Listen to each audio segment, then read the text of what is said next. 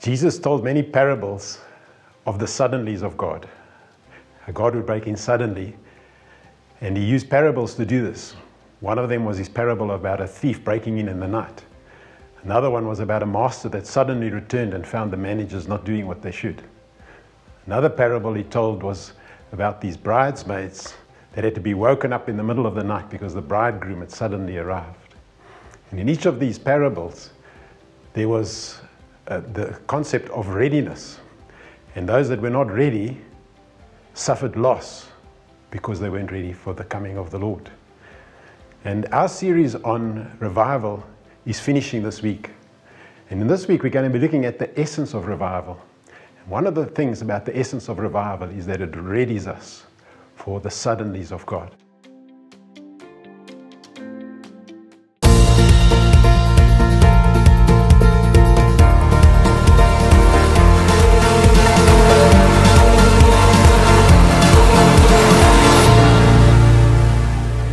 Hi there, Church Unlimited. It's wonderful to be with you once again in your homes. Thank you for having us with you. This morning we're going to just celebrate the goodness of God in so many ways in our lives. So let's celebrate together as we worship Him, as we hear the Word. So let's start off with a few announcements. Hi, it's Meg. Let's take a look at what's happening at church over the next week. Okay, so first up, we are really excited to let you know that Children's Church is going to be starting on the 13th of September at 8 a.m. Here's Andre Bladwell to tell us more. Come and get one now! Oh, hello boys and girls! Wow! Did you hear the big news? It's the greatest news! It's awesome! Guess what? Children's Church is opening on Sunday morning, the 13th of September at 8 o'clock. Now, if you want to come to a live Children's Church service here at the church, you must go online and book your spot because we will see you there. Don't miss out. Be ready. Let's do this. It's the biggest news ever. Don't tell everybody. Go, go, go. On Thursday, the 10th of September at 6 o'clock, we are having another online quiz evening, which will be happening on Zoom. So there will be categories from Bible to science, social media, geography, and loads more. So all you have to do is get your team together and register on the church app, or you can just sign up at the office and they will let you know more info. We as a church are always looking for ways to help and serve the community at this time. This last week we handed 80 blankets to the Mpumalanga Department of Health, which is going to be going to the Barberton Provincial Hospital for those in need. We just love being able to help people in need and show the love of Jesus in very practical ways. In case you missed the talk on anxiety which happened at church last week Friday, it is going to be going live in early next week onto YouTube and Facebook, so stay tuned. And then lastly, we are super excited to let you know that our coffee shop is going to be opening on Sunday evenings, so you are welcome to join us for a brew after church. That's all from me. Enjoy your week. Here's Etienne. Philip and Janine van Eden is a couple in our church that went through a rough patch in their marriage. But this morning they're going to share with us some of their journey towards recovery and restoration that we can all learn from. Okay, Janine and myself, we've been married for 24 years now, going for 25 years. We are happily married. We went through a couple of rough patches in the time that we were married. About a year ago, we basically reached a point where we really needed to do something, and I really needed to do something to save our marriage because it was going downhill at a rapid speed. It started to go very much downhill last year, and it was difficult for me, and I came to a stop street where I had to make a decision. Janine basically made a decision and did not want to continue with the marriage, and I, as husband and father, couldn't believe what was happening, and I had to make a decision, and I was very desperate at that point in time, and I knew that this is it, that I had to really do something to save our marriage. So what basically happened is that we had a meeting at church one day. I was confronted by one of the elders. Not confronted in a bad way, in a very good way. We sat down outside. I was a bit negative, obviously, at that point in time. I'll never forget the day we sat outside and he sat next to me. And he spoke a couple of tough words to me. And it made me realize that if I'm not going to do something about it, that it will probably just stay the same. And I truly believe that is when God started the journey of restoration. It actually started that day. And I'm very humbled by it now. It was a difficult time for the children and I. It's no switch that's turned off and on. But I could really see a change in Philip. You know, it was still, there were many hurdles as we still worked together. And just in that office environment, I could already see the change that God had brought about in him. Philip started walking a road with several people within the church. The Lord really started working in my heart. The restoration journey began. It was good. I really experienced that the Lord, it's definitely the Lord's heart to fix this. Also specifically during a lockdown, when the lockdown started, and we were all at home, it was also a very good period for us as a family, but more so for Janine and myself. We connected with a cell group via Zoom, and our Zoom meetings with the cell group was also great, and the Lord just used people. I think this process of restoration is still continuing, but I'm very optimistic. Prayer became part of my life again. We have to keep on praying for our marriages. We can never stop, because the onslaught of the enemy is there, and it will not necessarily just go away. And as husbands, I truly believe that we have to continue praying for our wives, and we have to continue praying for our children. Today, I'd just like to give you all hope. We've got our family back together and can really feel God's love in our home.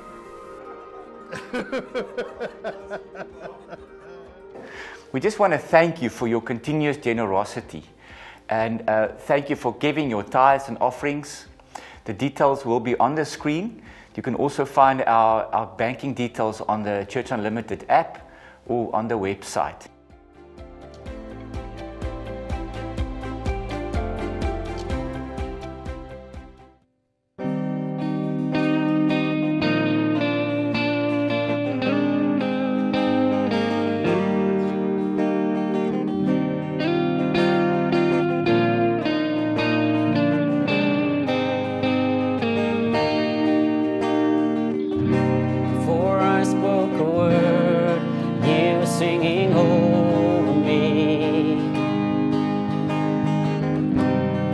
You have been so, so good to me. Before I took a breath, you breathed your life in me. You have been so, so kind to me.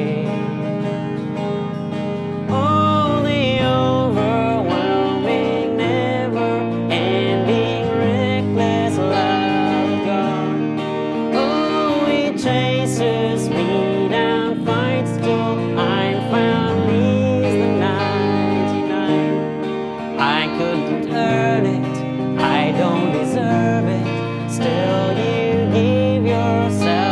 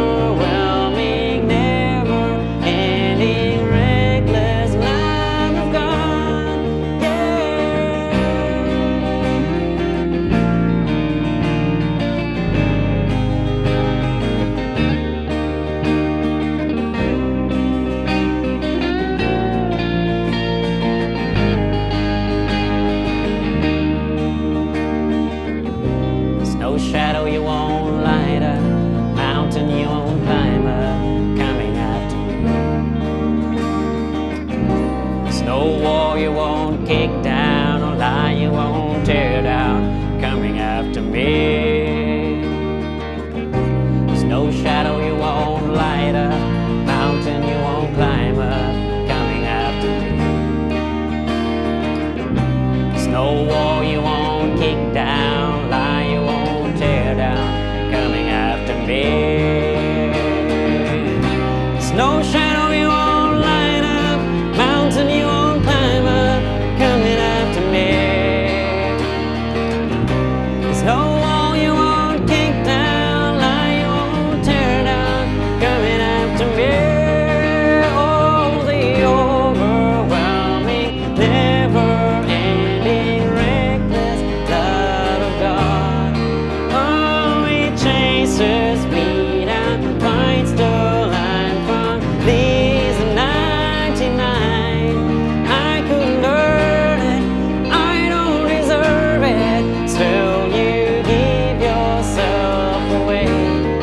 Oh, the overwhelming, never-ending, reckless love of God.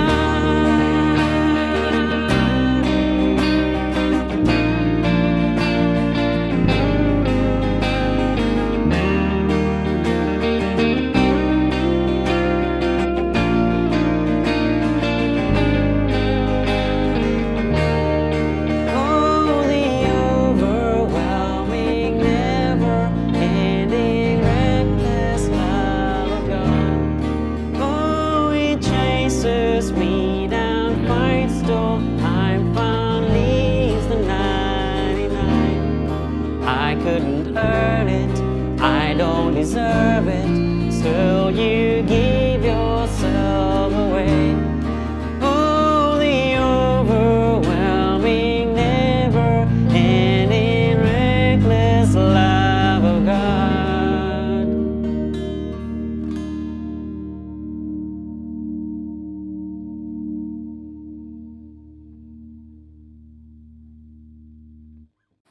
So hello to everybody, for those here tonight, and also for those watching online. We've just together watched the testimony of a couple who had some difficulties in their marriage, and yet testified of how God came and turned them around. And I just know through the years of church ministry that we want to commend them as heroes. Heroes not because the marriage was perfect, but heroes because, like many of us, we face difficulties in life, but yet they turn to the Lord and they turn to others that love the Lord to help them. And we just want to say they're heroes in our eyes. So I'd love to pray there where you are. Pray with me. So we really want to trust God to put His anointing on His words so that our lives will be affected and changed by it. So let's pray together. Father, thank you for your incredible, powerful word. And we gather around your word and we trust that through it you will change our lives, that you will speak to us, give us a light for our feet, and that you will direct us. May your Holy Spirit anoint us and anoint the word being preached so that we might be changed by you and by your Holy Spirit, not by anything else, Lord. In Jesus' name, amen. So today marks the last in the series we've been doing on revival. And the series name was When God Comes in Power. And to end off the series, I want to study a parable that Jesus told. It's a parable that tells of the sudden coming of Jesus. Now, the revivals in history came suddenly. Some may have anticipated it, but yet it was unexpected. And the revivals came on the world suddenly. And this parable teaches us about the required readiness that we need to have when God comes in power. So if you've got your Bible, won't you open up to Matthew chapter 25, and we're going to reading the parable from verse 1 to verse 13. It's the parable of the 10 virgins. Jesus speaking. Then the kingdom of heaven will be like 10 virgins who took their lamps and went to meet the bridegroom. 5 of them were foolish and 5 were wise. For when the foolish took their lamps, lamps, they took no oil with them. But the wise took flasks of oil with their lamps. As the bridegroom was delayed, they all became drowsy and slept. But at midnight, there was a cry. Here is the bridegroom. Come out to meet him. Then all those virgins rose and trimmed their lamps. And the foolish said to the wise, give us some of your oil, for our lamps are going out. But the wise answered, saying, since there will not be enough for us and for you, go rather to the dealers and buy for yourselves. And while they were going to buy, the bridegroom came. And those who were ready went in with him to the marriage feast, and the door was shut. Afterward, the other virgins came also, saying, Lord, Lord, open to us. But he answered, truly I say to you, I do not know you. Watch therefore, for you know neither the day nor the hour. Now, in this parable, I want to highlight a few things before we look in more detail at them. Just a few highlights. First thing that I want you to notice is that though there were 10 bridesmaids, no one could tell at the beginning that 5 of them were wise and that 5 of them were foolish. They were all virgins, they all had lamps, they all fell asleep, and they all woke up together. No one could tell the difference up until that point. Secondly, we need to notice that the bridegroom was long in coming, longer than expected. And so what happened was the pressing present need, the need for sleep in their case, became more important to them than concentrating on the arrival of the bridegroom. They were maybe saying, maybe he isn't coming. So the present need dominated. Third thing, there was a midnight cry. And the essence of that cry was this: the bridegroom is near. He's approaching. Now, the nearing presence of the bridegroom changed the entire atmosphere. Even before he actually got there, just his drawing near changed everything. He was still a distance away, and the cry went out, and the whole atmosphere changed. It triggered a whole lot of things. The bridesmaids were awakened. All of them came into action. They got their lamps trimmed, and it was revealed that some were not ready. Before his drawing near, the readiness didn't really matter. The bridesmaids that were not ready, it didn't really matter that they didn't have oil. But when the bridegroom drew near, it exposed it. And the last thing I want you to notice is that the readiness determined who could feast with the bridegroom and who couldn't. Not the lamps or anything else. The readiness was the distinguishing factor. Readiness meant they could go in or not. Now, bringing this to revival, my view of revivals, as I've read through revivals, accounts through history, I want to just mention 4 things about revival. I believe revival is a foretaste, a small experience of the drawing near of the bridegroom. Secondly, revivals bring out a cry that awakens the church. That's why they're called awakenings. They're a cry. They awaken the church, and the church grows weary in waiting. And yet when revivals come, it's a cry that goes out. Third thing, revivals reveal our readiness. So it's like a pre-warning for the final coming of Christ in his second coming. But revivals reveal readiness. And the fourth thing, not all celebrate revivals. Not all could share in the results of revival. Some were left out, some were excluded. And we find the same happened in all the revivals throughout history. I want to look at some of these points in some more detail tonight. Firstly, to look at this truth that revival is a foretaste of the coming of Christ. It's almost like a tiny foretaste of the bridegroom coming near. It's like an approach of Jesus that triggers all kinds of things in the church and on the earth. When I read through accounts of revival, it's almost as though in those times in history that there were revivals, as though the glory of Jesus just came a little bit nearer than usual, and it resulted in an absolute breaking out of all kinds of things as the presence of Jesus just came a little bit closer. If you consider what happens in revival, starting with the first coming of Christ, the outpouring of the Spirit in the book of Acts, and through the revivals of church history, you find people were convicted in thousands. Missionaries were sent all over the world as a result of revivals. Miracles broke out. The Spirit was poured out. People were filled with the Spirit powerfully, and all kinds of things like that. For a season, it was almost just for a moment, the presence of Jesus just came a little bit closer to our world, and then drew back again. And just he's coming a little bit nearer, it's like the coming of the bridegroom, it triggered worldwide revival. Now, all these things that we read about in the Gospels and in the book of Acts, in times of revival, they were reignited, they were reawakened, they were reactivated in the church. As the glory of Jesus came near, you suddenly again started to see all the things we read about in the Gospels and in the book of Acts, as the presence of Jesus just came near and then pulled back for a while in history. It reminds me of the summer season. We're busy going into summer. If you remember from your geography, all summer is that one half of the earth is tilted for a period a little bit closer to the sun than the other half of the earth. And just that slight tilt closer to the sun results in a change of season. The flowers start to bloom, the winds change, rain seasons break out, and all those things happen merely because that half of the earth is a little bit closer to the sun than the other.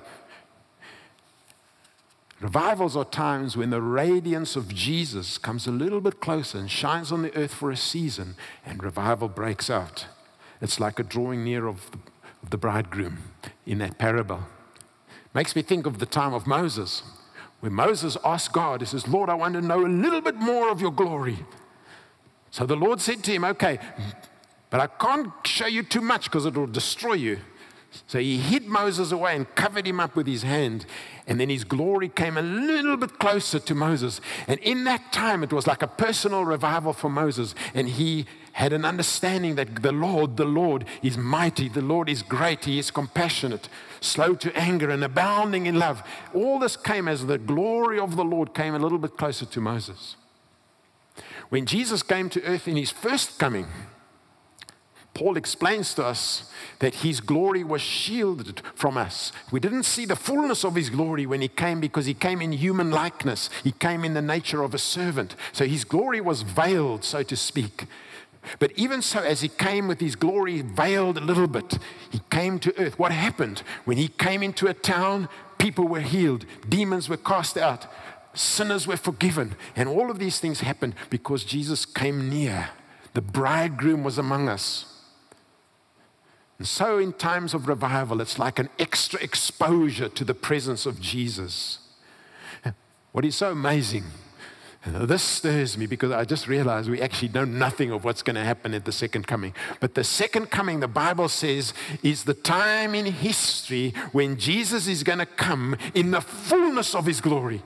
All the other times in history, he came with a little bit. We just experienced a little bit of his glory.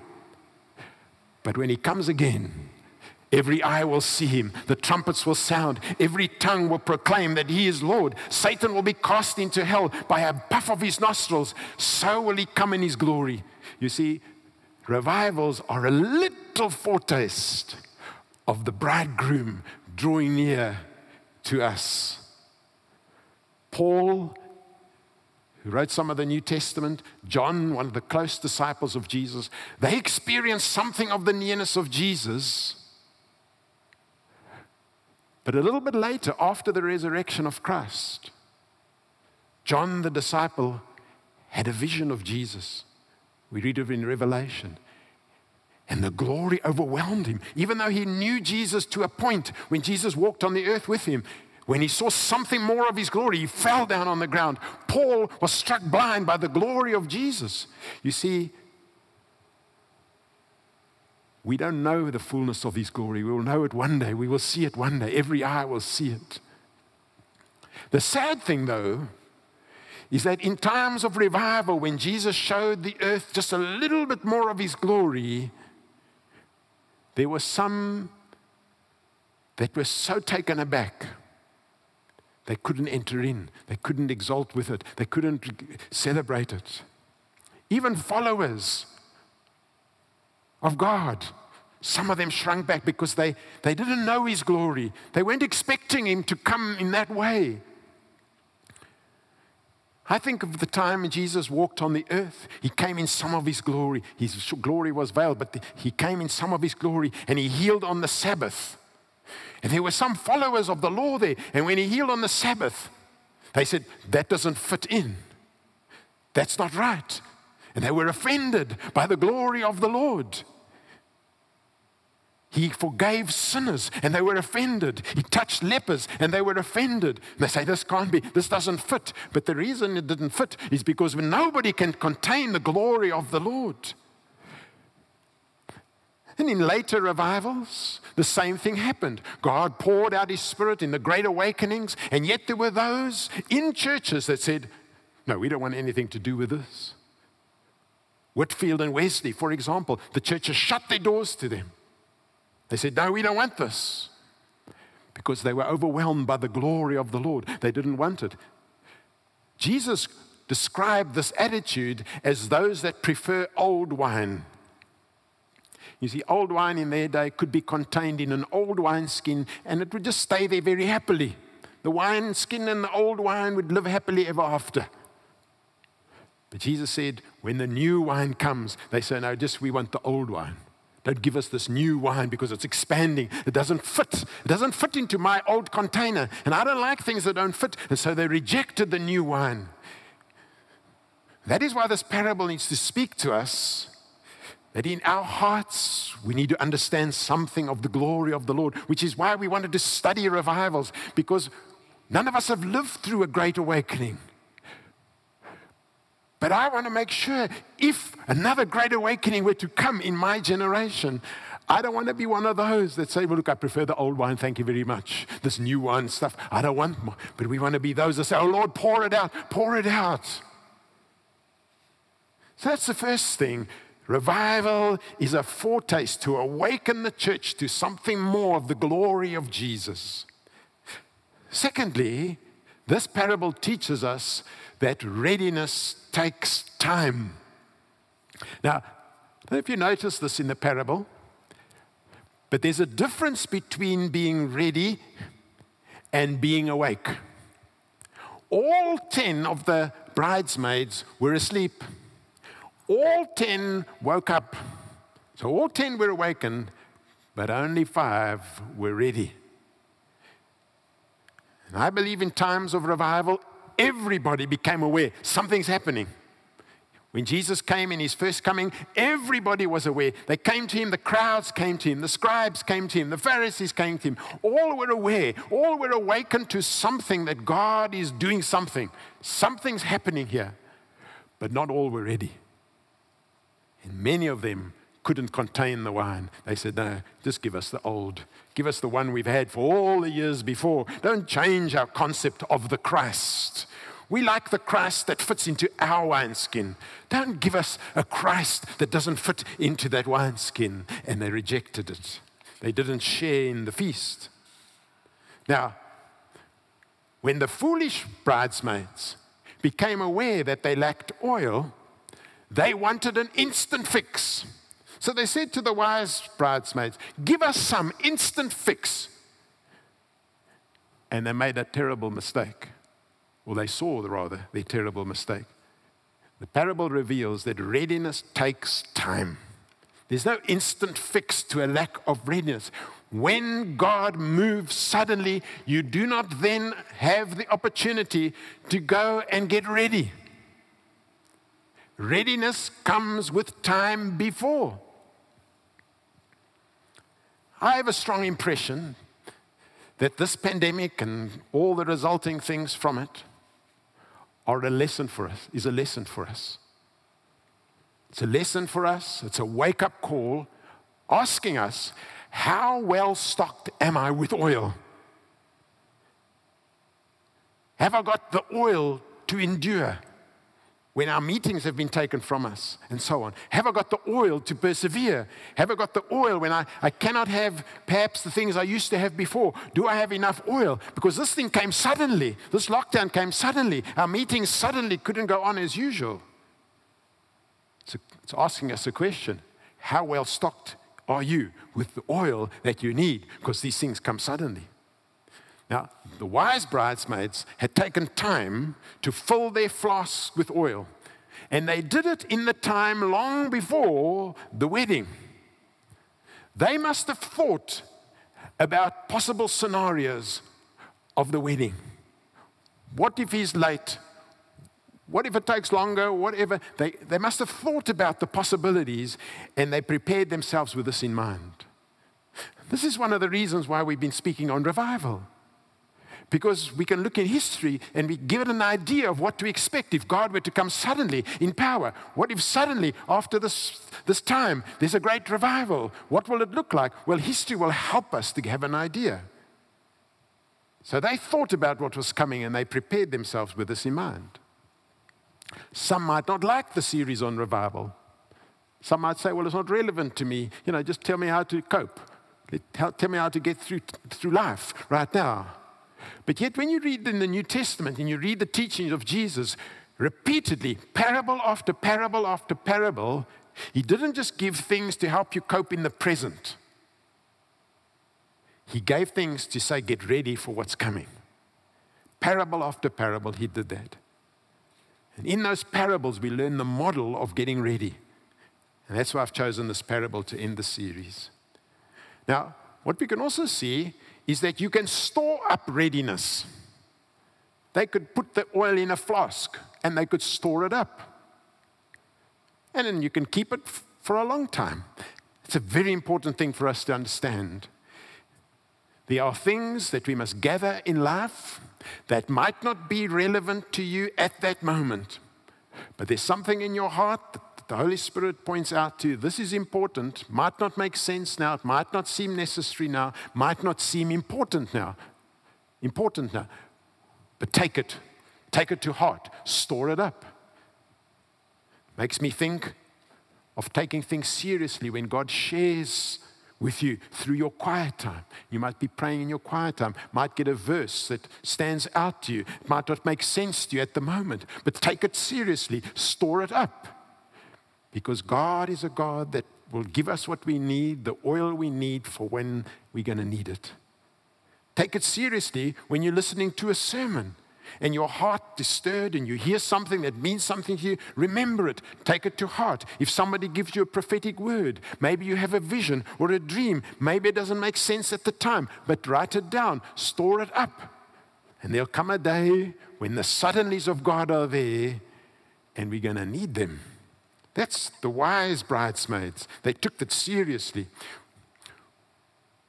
They kept the wedding in their focus. They never lost sight that there's a wedding coming. That's why all along they were collecting oil, because they kept the wedding in focus. They were not distracted.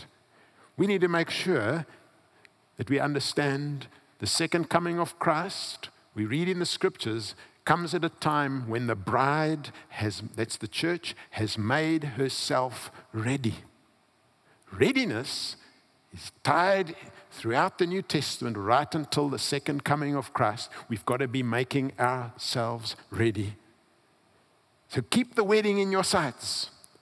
When life is tough, we can easily get distracted by the pressure of the present, like the 10 bridesmaids. They all were tired. They all fell asleep. But if we've been getting ready all along, we will have what it needs, even if we are exhausted and tired. It will provide for us at that time. We also need to keep the bridegroom in our mind. We've got to remember, who is this bridegroom? He's the faithful one. His promises are yes and amen. If he said that he's coming again, he will not lie to us. He will not come at the wrong time. He will come when all things are in place. He will come as he promised. Jesus is coming again. And so every single day I need to live making myself ready for that day, because no one knows the day or the hour. We also need to consider the past. It'll help us to be ready for the future. We need to remember. We need to remember previous revivals. We need to remember how Jesus was when he was on the earth. Those things will prepare us for that. We need to keep our lives pure. We need to keep our lives full of the Holy Spirit. This pandemic has revealed how suddenly our whole world can change. In a few weeks, the whole world was changed. How quickly governments could shut down church meetings. How quickly government could put controlling measures on movement. Quickly, just like that. And it was there. None of us expected it. And suddenly, it was there. Right across the world, governments could do that.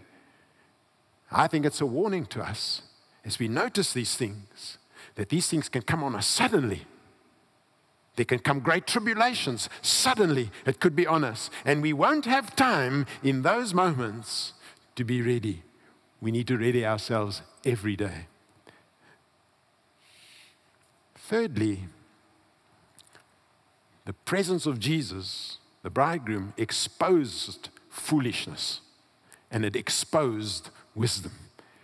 Before the bridegroom arrived, those 10 bridesmaids, nobody really was thinking, oh, some of them foolish or some of them wise. I don't imagine. But the presence of the bridegroom exposed the foolishness. And so, when the midnight cry came, they all looked as though they were ready. And yet there was some with underlying foolishness. On the outside, they had lamps, everything, they looked ready. But when the bridegroom came, they were exposed. It's therefore good to examine what the Bible calls foolishness. Foolishness is quite a well-taught topic from the Old Testament, especially in the wisdom literature, Proverbs and those books, and into the New Testament. The Bible is quite clear on what foolishness is. It's not just kind of our normal English language use of the word foolishness. Biblical foolishness has got some definite characteristics. Let me give you some of the biblical characteristics of foolishness. These are not all.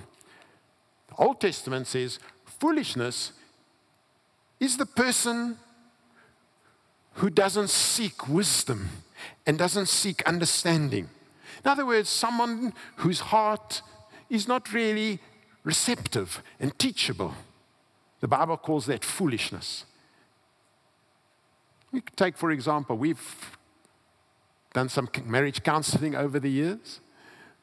And sometimes you come to somebody and you say, well, you know what, here's a biblical principle for your marriage.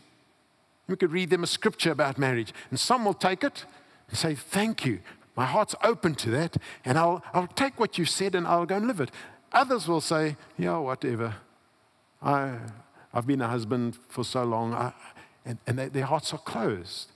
The Bible says, if we're not seeking wisdom, if you're not seeking understanding, it's foolishness. In the New Testament, the seeking of Christ is the greatest wisdom we can seek.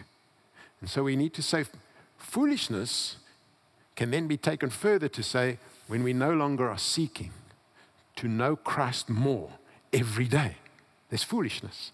When we no longer want to love him more every day, it's foolishness. When we think, well, we've got enough. I know him well enough. I'm not going to press in on a daily basis to know him more, to love him more, to try and draw closer to him. It's foolishness. And that takes time.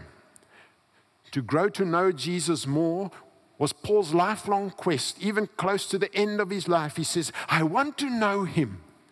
I want to know him more. Here's somebody that had spent his whole life serving Jesus and then says, I want to know him more. I want to be found in him.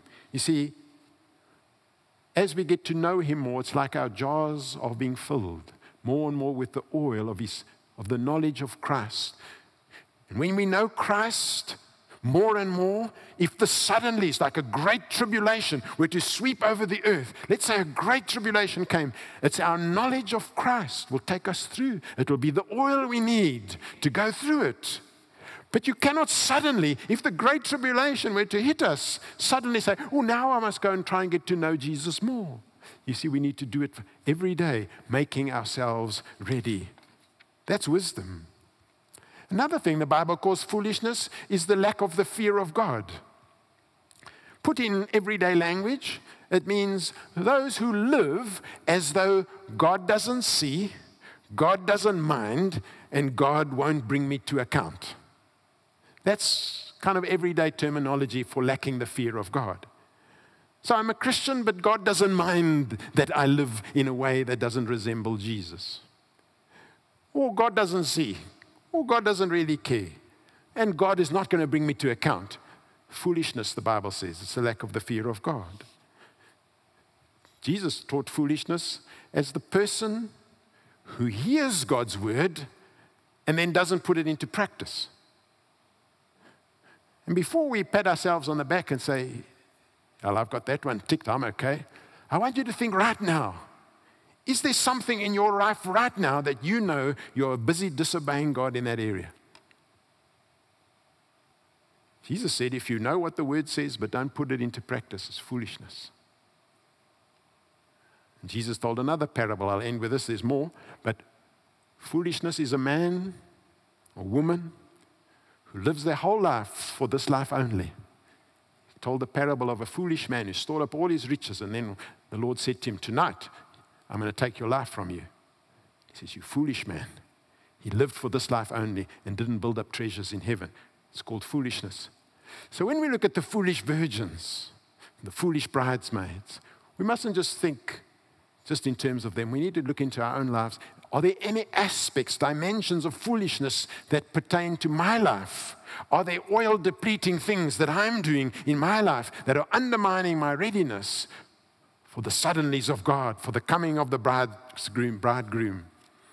You might be able to hide it when the road is level, but like in the case of the parable, the coming of the bridegroom exposed foolishness. My fourth and last point. Readiness will determine what we will be included in with Christ. And I'd like to read a passage from Mark chapter 2 in this regard. Mark chapter 2 and verse 18. Here it says, now John's disciples, that's John the Baptizer, and the Pharisees were fasting. And the people came and said to Jesus, why do John's disciples and the disciples of the Pharisees fast, but your disciples do not fast? And Jesus said to them, can the wedding guests fast while the bridegroom is with them? As long as they have the bridegroom with them, they cannot fast. Now, this is an interesting thing. Jesus asked the question in answer to a question. And he said, can the wedding guests fast while the bridegroom is with them? What Jesus' question implies is that when the presence of Jesus draws near to us in a significant way, in a glorious way, it's like a feast. And he likened that to the Jewish wedding feasts. He said, when the bridegroom's there, then you have a feast. The bridegroom is among us. The glory of Jesus comes near. We are in a place of feasting. But in that place of feasting, there were these other guys that we read of in this passage that were outside. They were saying, why aren't you guys doing what we're doing? Why are you guys not doing the fast? Why are you with Jesus and celebrating? And can you see that they were excluded? They were left out of the feast, of the presence of Jesus. Perhaps they were expecting something different. They weren't expecting a Christ that would be like that.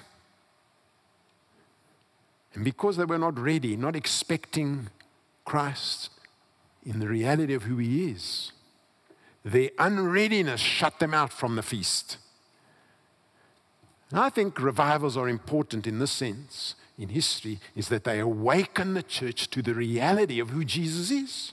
So that when he comes finally, we will not have an excuse, but we will be ready because we've had a foretaste of the glory of Jesus. Revivals, when you read the accounts, and starting in the book of Acts, you'll see revivals restore the awe of Jesus. How much we need that in our day. Just being in awe of him. It restores the wonder of his power. There are those who deny his power. Those who say Jesus doesn't use his power anymore. But revivals restore that he's a God of power. They restore worship that is due to him. They restore the love for the lost that the church can so easily lose. And yet in times of revival, the church reached out. They went to the highways and the byways and they preached the gospel to all people. The love for the lost was restored. You see, that's why it's so critical for us to remember revival, because it reminds us of how Jesus is. That's why we should study the book of Acts, read the stories of the great awakenings, because they remind us of who Jesus really is. If we do that, it'll help to prepare us also for his ultimate coming. In closing, if there was another great move of God, and I'm not prophesying this or saying it is, but if there were to be another great move of God to come suddenly upon the earth, let's say in the next few weeks or months, suddenly a great awakening came upon the earth, I want you to think about, would you be included? Would God use you as part of that great revival to be sent out, to be used in wonders and things? Would you be included, or would you be one of those that is left out because you weren't ready? See, that's the striking question that this parable is asking us today. I also want you to think that spiritual preparation cannot be done at the last minute. So the responsibility to have a relationship with Jesus is our own. We can't get it from somebody else. I can't buy it off somebody else. The relationship with Christ that I will need for another great move of God is my own. I cannot blame the lockdown, blame the pandemic and all those things for not having a relationship with God. It is my responsibility, and I need to take responsibility to seek Jesus more, to know him more, and to love him more every day. I want to ask you to think about something for a moment. In this period of the pandemic and the lockdown, what does it reveal to you about your own readiness? The readiness of your own heart. Would you be ready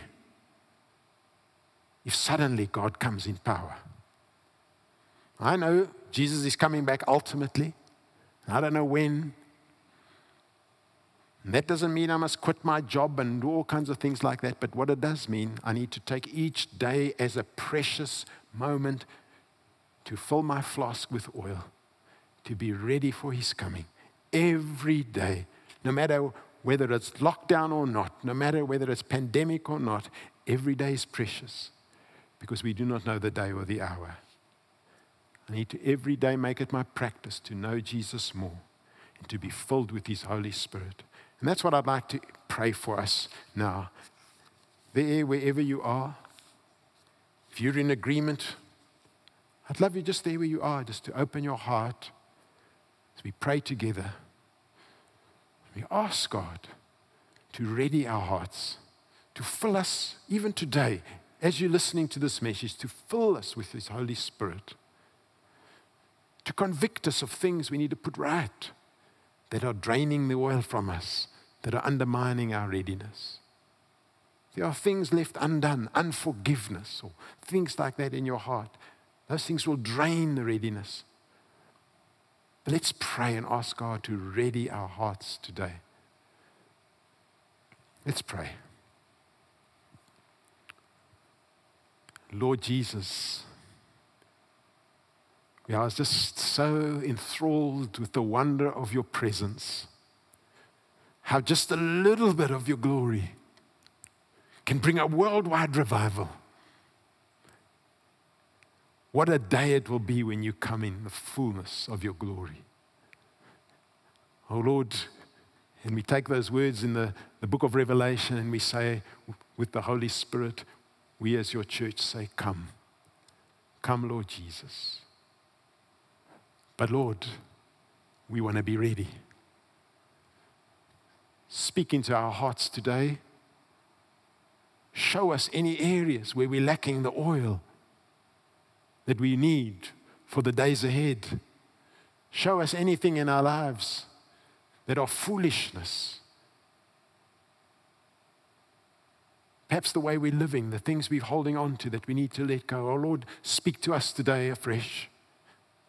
May your Holy Spirit work with us and contend with us that we can make right, that we can put things right, that we can be sorted out in the attitudes of our hearts and minds.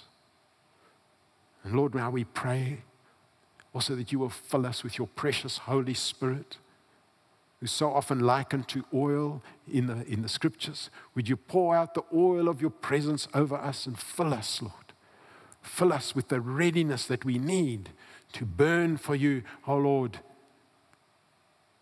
right through to the very last day. We want to be those who are the wise ones, whose lamps are full of oil. In Jesus' name we pray. There where you are, the greatest step to be ready for the coming of Jesus that is needed by any person is what the Bible calls salvation. To ask Jesus to come into your life to save you from your sins. If you'd like to give your life to Christ and you've heard this message, pray with me this prayer right now. It's a prayer of salvation. Pray it with me there where you are, if you'd like to. Lord Jesus Christ, thank you that you died for me when you went to the cross. And there you paid the price for my own sin and wickedness, selfishness and greed and all the things that are wrong. Thank you that you took my debt and settled it on the cross. And today, I want to turn away from that life. And I want to surrender my life over to you and ask you to come into my life to be my Lord and Savior. I ask you to save me today, to forgive me of my sins, to make me your child. In the powerful name of Jesus Christ, I pray. And I give you thanks for hearing me and doing this miracle in my life.